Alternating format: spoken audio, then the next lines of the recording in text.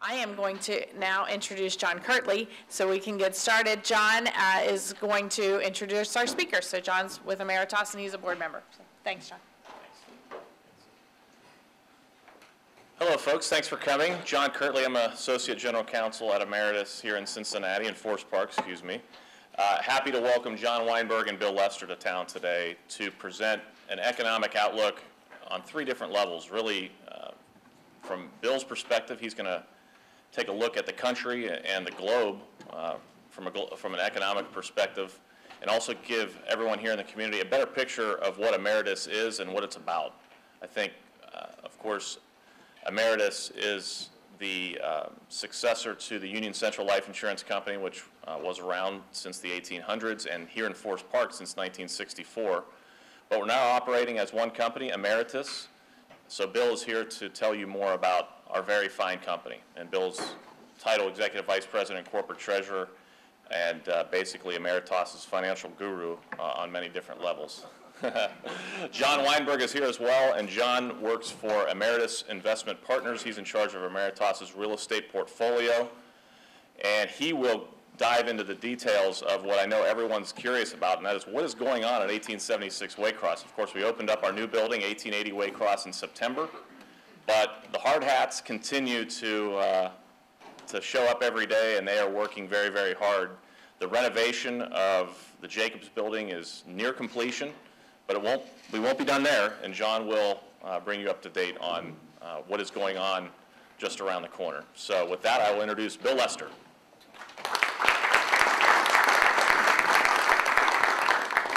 Thank you, John. It's great to be here. Thank you to the Forest Park Chamber of Commerce for inviting us to tell the Emeritus story. It should hopefully be exciting. I don't know if I'm a guru. We'll get to the end. I'll tell you a little bit about the markets in general. I've spent most of my career on the investment side. But Nancy, thank you for having us. We appreciate it. And also appreciate the introduction or the comments about the fast pitch and community involvement, and being part of that's important to us. We'll talk a little bit about our values as a company, and participating in the community is a big part of that. I also want to thank all the Emeritus associates who are here. I didn't know that we were going to have a staff meeting today, but what a great turnout. And we'll try and get all of you back to work at a decent time. I'm sure that's disappointing to all of you. So, and then also, of course, John Weinberg is joining us today, and he'll talk about all the investment that we've made in Forest Park and the continued investment that we plan on making in this community, and the stability that we have around this location. So, John, go ahead. So, today's presentation, we talked a little bit about it, the Emeritus overview, Forest Park plans, a little bit about the economy. And then any questions? I don't know if we'll have time for questions, as we kind of had started a little bit late. So let me say a couple things about the life insurance industry first. Our core business is life insurance. That's where the heritage of the organizations came from. The life insurance industry covers 75 million households in America, either through life insurance protection or annuity protection. And obviously we're trying to take the uncertainty out of life. We're trying to maximize, fulfill lives going forward. Just put that in perspective a little bit. Some numbers here. Benefit payments, $548 billion came out of the insurance industry last year. The entire U.S. economy is $3 trillion. So that's a very big number in terms of protecting the lives of America. The life insurance industry, in terms of GDP, is 3% of the U.S. economy, and we're participating in those numbers. I'll tell you a little bit about where we rank in each of our businesses later on. So this is the assets held by the life insurance industry, about $6 trillion. We are the largest stable and long-term supporter of long-term capital in the U.S. economy, the industry. We are somewhere between 15 to 20% of the entire bond market. So all this long-term financing that's taking place. the life insurance industry is a huge contributor to the long-term capital of the economy.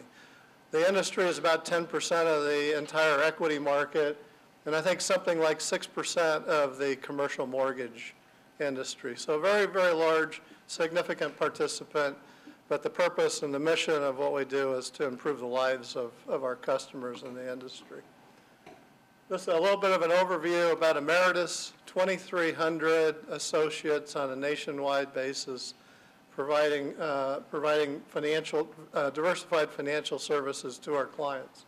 We have 3.2 million customers on any given day. We have $35.9 billion of assets under management. I'll talk a little bit about that number later.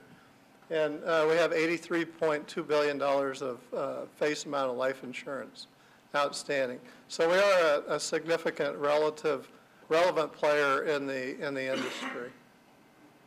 This is our heritage here. We are a mutual insurance company. Very significant distinction between a stock company and a mutual company. There's about 850 insurance companies, of which about 100 are mutual. What we mean by mutual is we are owned by our customers. We do not have shareholders. I'll talk a little bit about the benefits of being mutual later. You can see that Emeritus is the consortium of 3 very old life insurance companies. Union Central here in Forest Park, started in Cincinnati, established in 1867. In 2 years, we'll have, that company would have had its 150th year anniversary. Acacia Life Insurance in Bethesda, Maryland, 1869, 146 years old, and the baby of the company is Emeritus Life Insurance Corp., which was established in 1887. We merged all 3 of those companies together on July 1st of 2014. It took us about 4 years to execute that through the regulatory environment that we operate in. And now we operate under one name, Emeritus, and you probably have noticed the change of the signs at our Forest Park location here, and all the signs have changed on a nationwide basis. So some of the benefits of being a mutual insurance company, number one, that we can focus on the customer, purely on the customer who also are the owners of the enterprise. We can take a long-term perspective. We're not concerned about quarterly earnings progression that a stock company would be concerned about. Of course, we need to earn a fair return on our capital that we've been entrusted with for the members of the company who are ultimately the owners and receive the benefits of our various financial services products. They're business-centered, and that we can be focused on the business at hand, our mission of providing protection. And we believe as a mutual insurance company that we can provide better value to the consumer and that we can have a lower hurdle rate on our capital. We don't have to pay dividends to the shareholders, which we can retain for the benefit of our policyholders. So we operate in 4 business lines. The individual division, which is our life, annuity, and individual disability businesses. All 3 of those businesses are represented in Forest Park. We have operations from all of those here. We are in the life and annuity business. Remember, there's about 850 insurance companies. We're somewhere around number 30 in life and annuities. And then in individual disability income, we're in the top 10 in that business line. We have a group ancillary health line of business. There are no operations in Forest Park in our group business. We're one of the top 5 dental insurance companies in the country. We also insure vision and hearing, and we're starting to add additional ancillary benefits to our product lineup.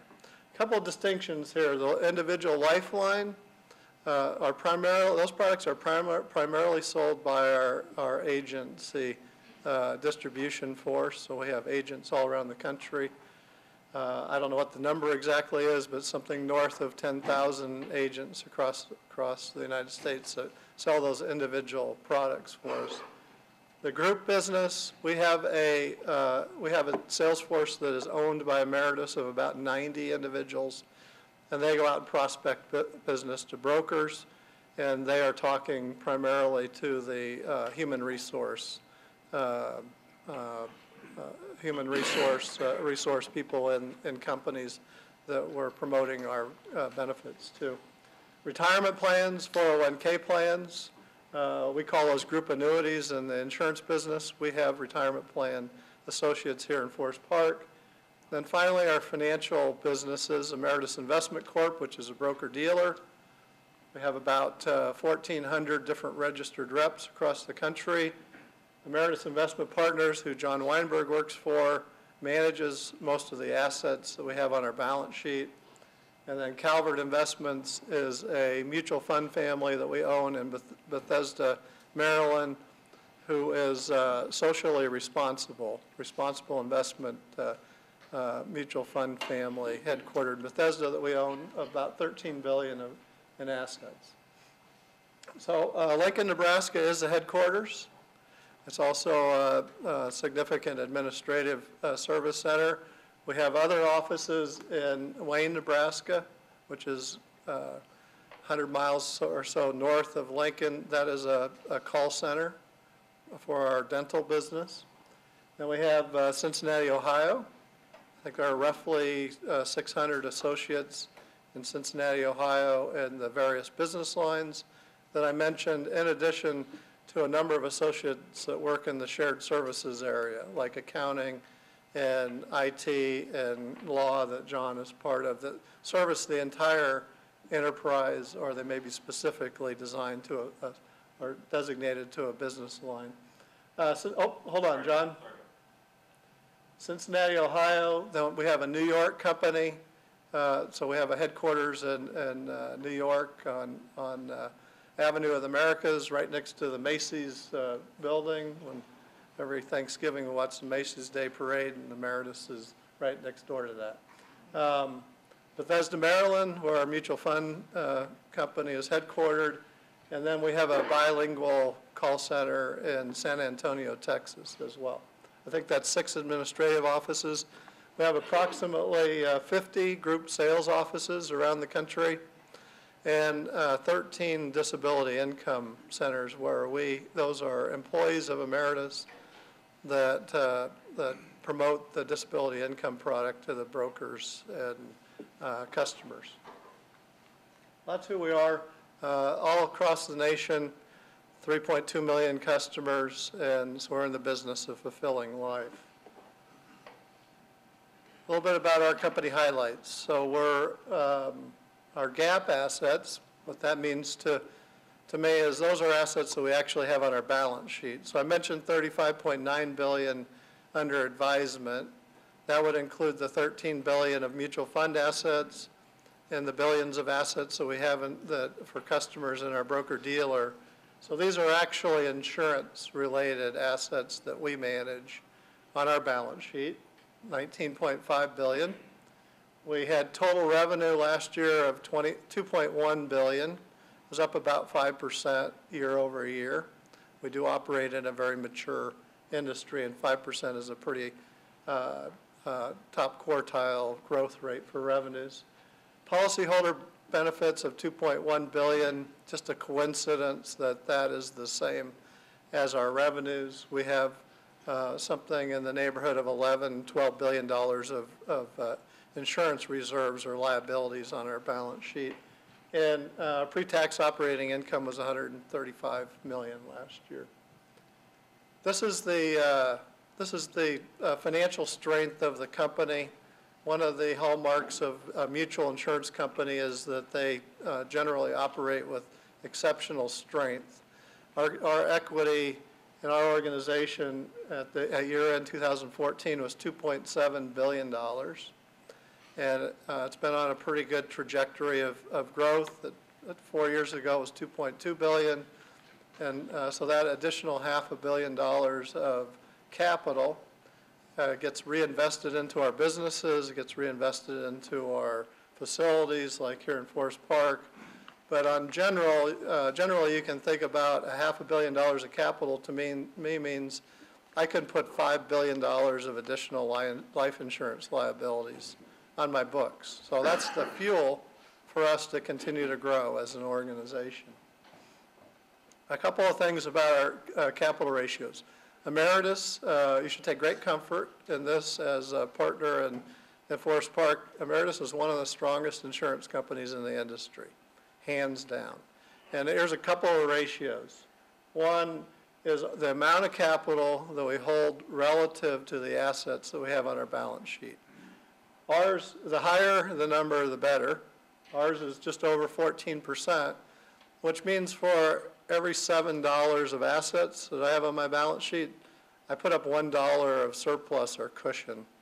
That's a very conservative capital ratio. You're hearing about the banks with Basel III having to put up more capital, constraining their growth, and we just don't have that. The industry is levered about 11 to 1, so just a little bit over 8 times.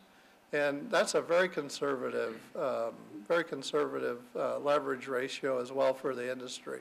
The industry is very well capitalized and very stable. But just that ratio, we're about 50% more capitalized than the industry in general right now, providing plenty of opportunity for growth and stability. And then over on the right there, your right, is our debt to equity ratio.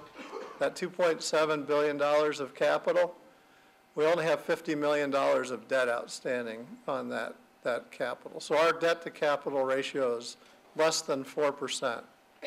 And very, very conservative Midwestern heritage as a mutual company really demands that we maintain our financial strength because we're making commitments every day that may last a generation.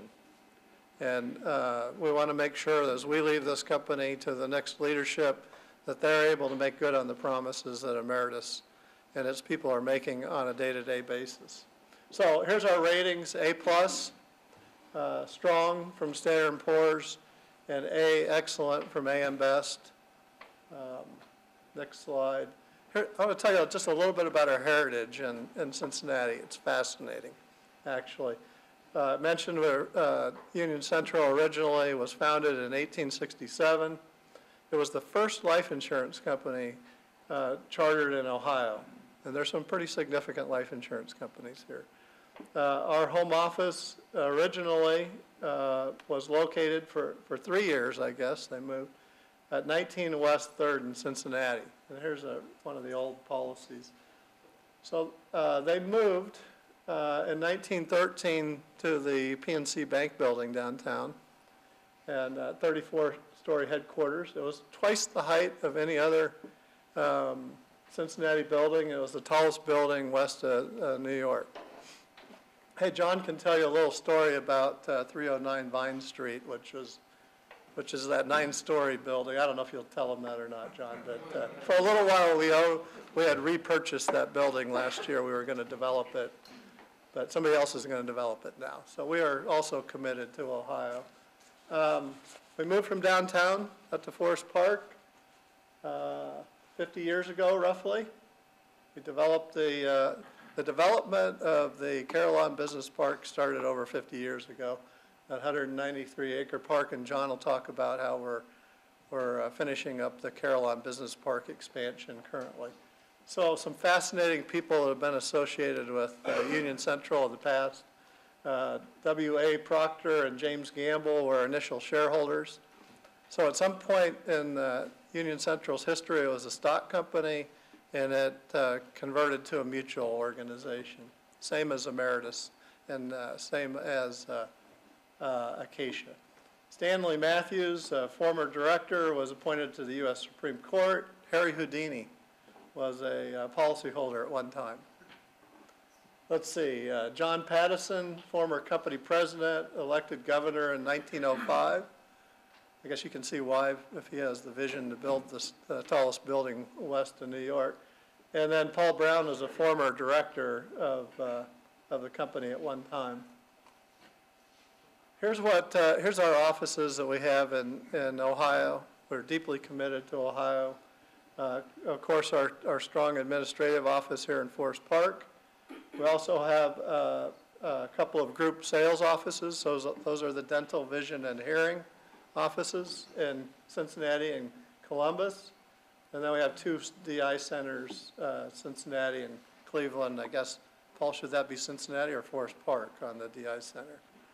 Forest Park. So we'll get that corrected. So just a little bit about the building blocks of Emeritus before I turn it over to John. Go ahead, John. And one more. So talk about, at the very bottom are the values of the organization, and these are values that will never ever change. We believe they'll never ever change as an organization. Clearly, the number one asset that we have are our people, a number of them in the room today, about 2,300 strong across the nation. We like to celebrate with our people and the successes that we have. Very deeply committed to our associate base. We adhere to the highest ethics within our organization. It's always has been an extremely strong value. I think it originates from that mutual culture. Then we have a strong community presence. We want to serve our communities in a big way. We have many projects to do that across the nation, and I expect our people to be involved in community activities. It's one of the things that we encourage. We give time off, paid time off to support the communities in which our people operate. Stewardship, we talked a lot about our financial strength. We want to be respectful of the assets that have been entrusted to us by our members, who are also our customers. And then we want to earn the trust of our customers, of the communities in which we operate, and also amongst each other as an organization. So those are our values. This is our vision. This is what we aspire to be. Basically, you can sum that up as we want to be proud about what we want to do, what we're doing. We want to be proud about how we're helping families and individuals have a better life. We want to remove the uncertainty in their lives and improve the situations that they find themselves in, because we're dealing generally in circumstances which are not all that positive. Oh, I think did you go one too many or not? And then this is our mission. You won't see anything in here about financial results. I think that takes care of itself if we take care of our associates and our customers. And we offer trusted and valued insurance solutions. So this is a little bit about our community support. You can see down here is the Concert on the Green in Forest Park that we have done for years here. Unfortunately, the last couple of years the weather's been a little tough. Seems like when Emeritus comes to town, maybe the weather gets bad. I don't know. But we do have what we call an honors project. And we have all of our associates record their community time. And we're over, in the last little over a year, 20,000 hours have been donated by our associates into the various communities in which we operate. And this is just the final passion, that we strive to be an approachable company. We want to make it easy and convenient and comfortable for people to work with us in very difficult times in their lives. This is a little bit of visibility about our new brand. So as we merged the companies together, we rolled out the new brand of Emeritus. We feel that we want to be different. We're in the life insurance industry, the financial services industry. It's not all that exciting, I realize, but we think that this visibility and vision that we have of being light and friendly and with very positive colors. We invite you all, those of you that don't work in the buildings, to come out and see what we've done here in Forest Park with the look and the feel of the environment in which we're operating in. And finally from me, I just want to assure you that we're very committed to Forest Park. We have over $17 million invested here in this project, nearly 600 associates here, and obviously our tradition of community support. So at this time, I'll turn it over to John Weinberg, and he can talk about what we're doing with the development.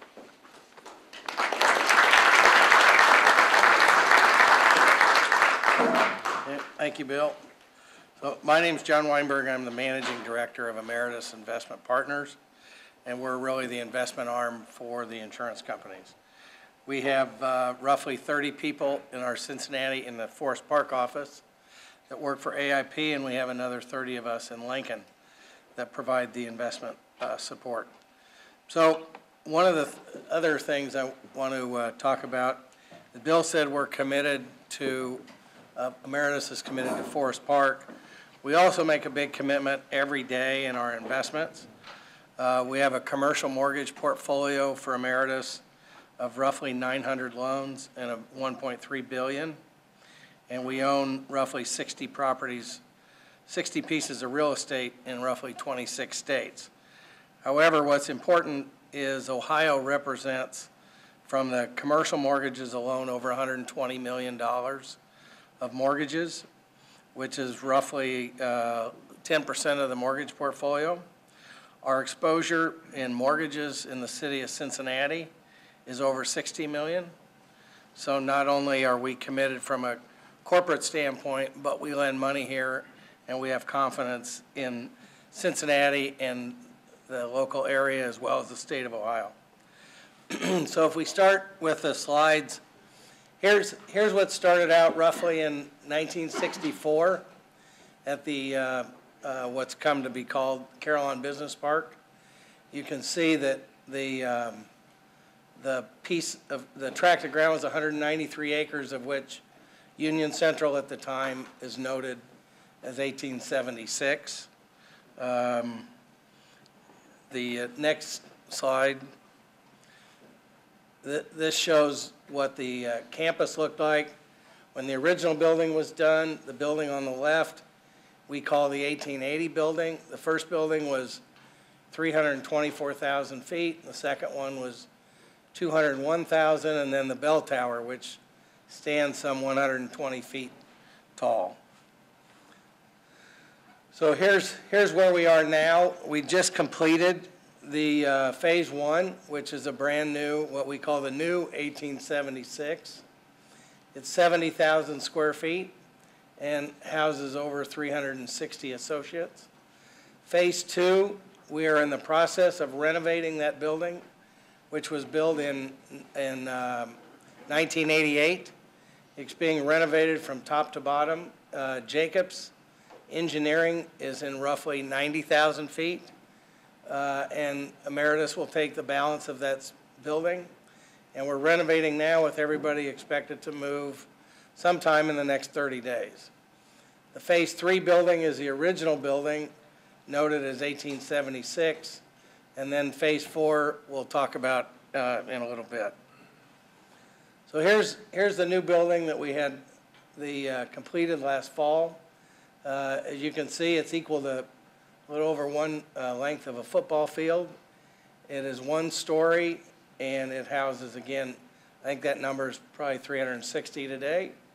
So that building's up and operating and is extremely efficient and houses our individual life division, and Cheryl's works in there. So next. So this is phase two that's underway. Again, some people call it the Jacobs building. Again, it's underway and be completed in the next 30 days, and we'll be locating our 240 associates from the old building into this building, and as we fill it up with our associates, and we'll have a new cafeteria, and really bringing the building, even though it's not quite 30 years, bring it up to current standards, and as well as coexist with our friends at Jacobs. So that brings us to the original building, built in 1964. As you can appreciate, it is 324,000 feet. It is extremely large, very inefficient, designed really for how businesses operated at the time. The HVAC system is old. The manufacturers no longer are in existence. parts are nearly impossible to get. And if you talk about Band-Aiding a building, this would require one huge Band-Aid. So this building will actually be demolished, and it will take roughly 1.5 years for that process to be completed. But the Carillon Bell Tower will remain. Yep. So this is really where the focus is for us. You can see what the outline at the outer loop, so to speak, is really what was the Carillon Business Park. And you can see there are a number of businesses, both in the north, which is the warehouse area, and some of the other users coming around on the side. That really forms what is Carillon. Now what we're going to do is look at really, if you look at the down mill and across on Waycross, that will become kind of the extension of Carillon as the 1876 building is demolished and we open up additional land there. We hope to lure additional tenants and buildings and employers to Forest Park and to this location. I should tell you we are negotiating now with 2 potential buyers of land in the traditional Carillon Business Park, which again would add significant number of new employees to Forest Park. So we're excited about that, and we hope to be able to sign those deals in the next 30 days and make an announcement about new companies moving to Carillon. But our focus really over the next several months will be how can we utilize what was excess land to incorporate it into the Carillon Business Park. And we've been in contact with the city for this entire discussion. They're excited. It gives the city of Forest Park opportunity to bid on projects, to put forth the business park as a way to enhance the city. And we've been working very closely and very well, I might add, with the city of Forest Park. So that's really what our focus is, and be glad to take questions. Any questions for John on that? So you can see we're committed to this location. I can just say from Emeritus's employment perspective that the growth in employment in Cincinnati or Forest Park will be dependent upon the growth of the respective businesses that are serviced here or operate here. So as those businesses grow, there'll be additional employment, be kind of commensurate with the overall growth of Emeritus in general. But since we do run diversified businesses, the employment patterns depend upon kind of what financial services are in favor at the time. So we're a big commitment here. Is anyone from the city here? We appreciate your help and consideration as we continue to grow in Forest Park and develop out these properties. So we appreciate the help so far. It's been great and big assistance to us.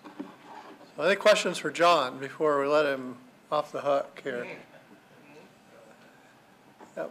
I just want to say, as a resident here for 42 years, raising our 2 sons that are now soon 31 and 37, as a small business owner and on the Forest Park City Council, thank you, thank you, thank you. Thank you for your support. You're welcome. It's a great environment.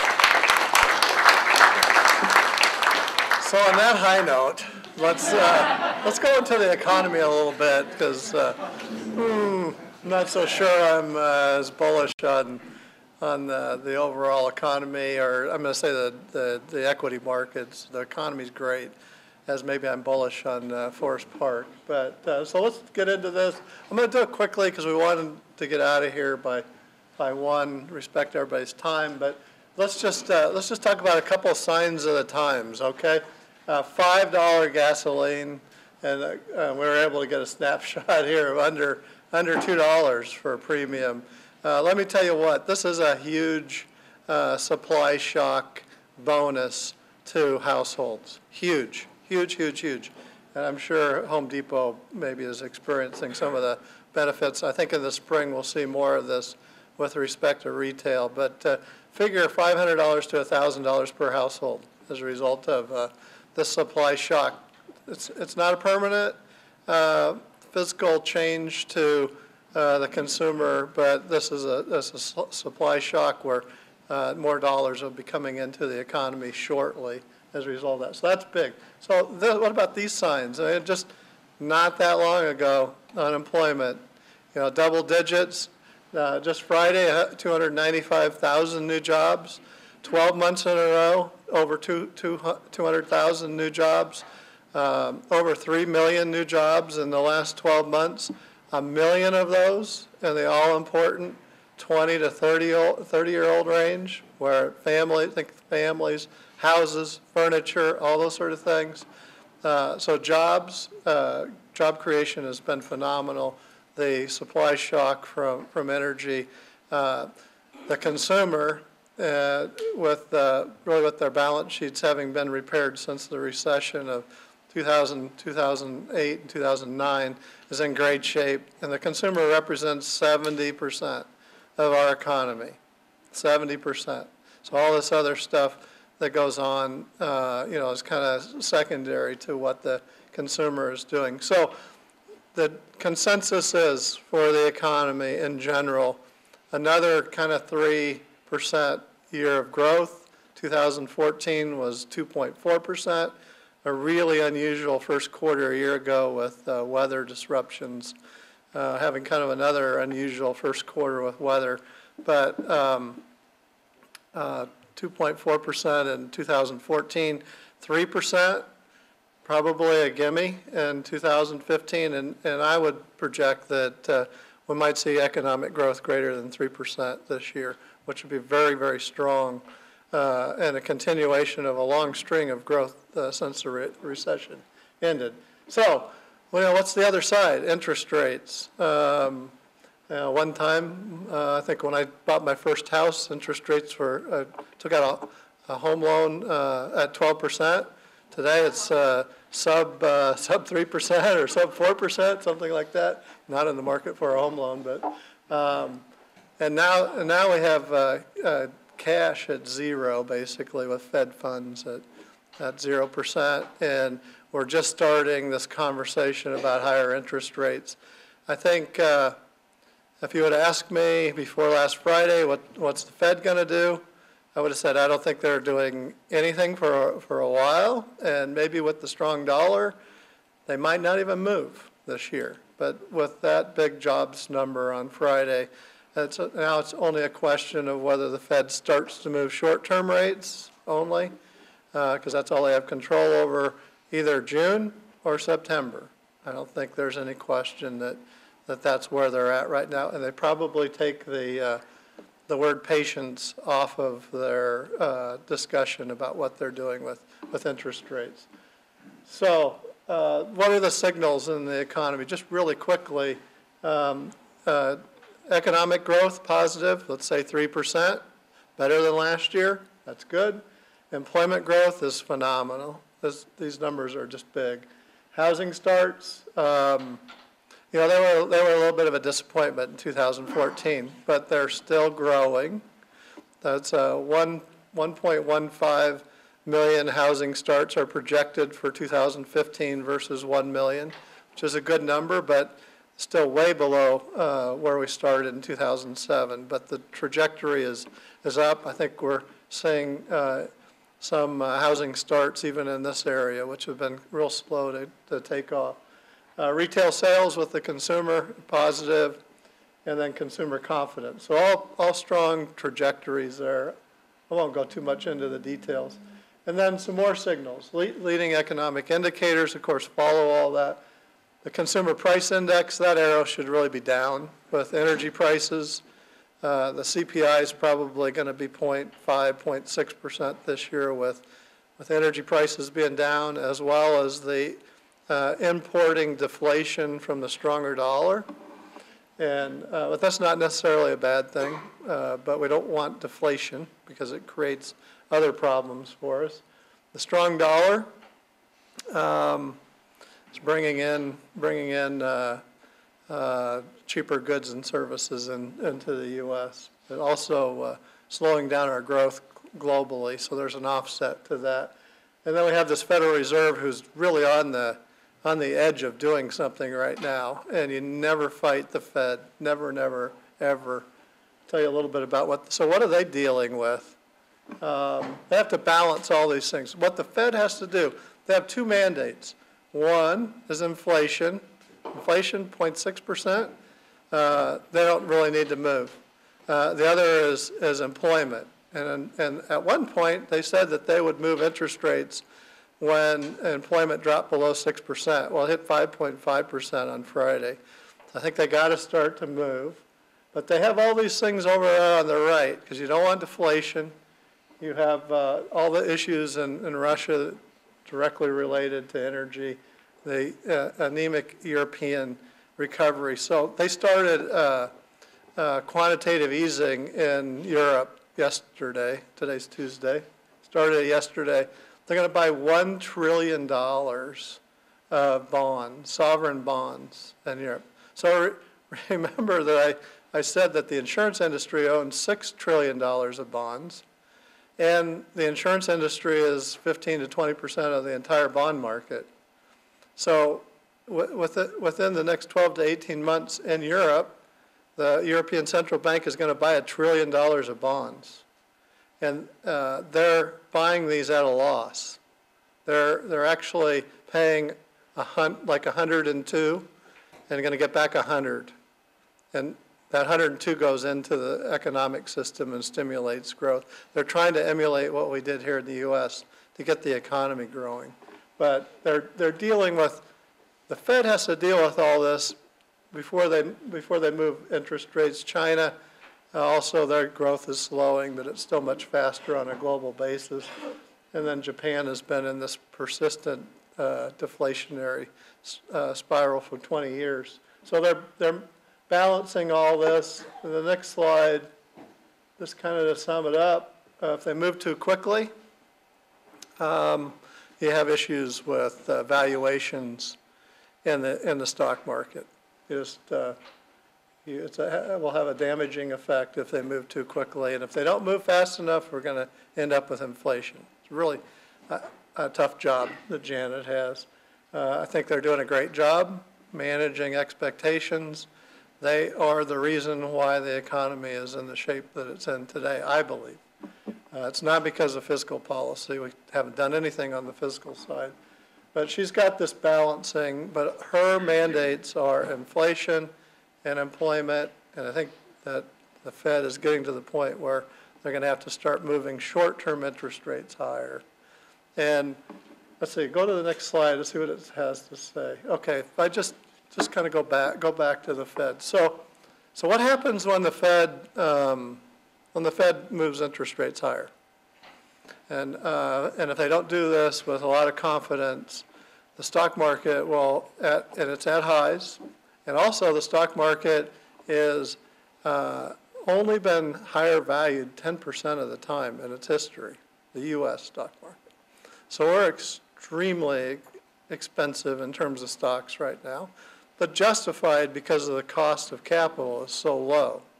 So you can balance that out, and in the past you've had two big drivers of the U.S. stock market. One has been earnings. Earnings have been very strong. So over the last 5 years, I think the stock market is up 200%, something like that, and I think it's been averaging like an 18% average annual growth rate or total return. And but you've had earnings have been very strong, and earnings this year are not going to be strong. They've come down from double digits already this year from the top, the analysts on Wall Street, down to about a 5% growth rate. So we're going to have some bumpiness with respect to earnings. And then you have had the monetary policy of easy interest rates, which has also helped inflate stock prices. So when the Fed starts to move, what happens? Went back and looked at the last 5 times the Fed moved. Every one of those times when the Fed started to move, the stock market went down, 100%. Doesn't mean it's going to happen in the future. How much does it go down? Interesting. Each of those 5 times it went down between 5 and 10%. And then 6 months later, in all those cases, the stock market was higher 6 months later than where it started, this whole process. So expect, with earnings being bumpy, the Fed's starting to move, the market at very high interest rates, that the expectation for the stock market is going to be a little rougher than what it's been the last 5 years. I'm not saying that we're going to have a correction. I wouldn't make big changes in asset allocation, but just don't get caught up in the euphoria right now. It's pretty extreme, and just be cautious. We heard there were some gurus yesterday that were talking that I heard, true gurus, and they're saying the same thing. They're saying to be cautious right now. Don't get caught up in all this euphoria. Just at the time where you think you're pretty smart about this stuff, the market slaps you down. And I think there's things that are changing right now are at a pretty confusing inflection point. So just our summary of our opinion, the economy is going to continue to grow, driven by the consumer, this energy shock, supply shock, and job growth. And then finally, the short-term interest rates are going to go up, I think, this year. Pretty sure that that's going to happen. That's not going to have that much of an impact on the long-term interest rates. So that the yield curve will flatten, and there will be modest returns from stocks. So already this year, stocks are up 5%, and I would hazard to guess we're going to be somewhere around 5% at the end of this year. So maybe flat returns for the year, but maybe a dip in there, and then we recover from there. And the only advice, been in this business for over 30 years, that you have to maintain diversified investment portfolios. It's really the only free lunch in investments. As soon as you get really smart and you decide to concentrate on that sure bet, you're going to lose. So maintain very diversified investment portfolios going forward. So that's who we are. We appreciate your time. Thank you very much. We're committed to Forest Park. We look forward to growing together in the future. Thank you.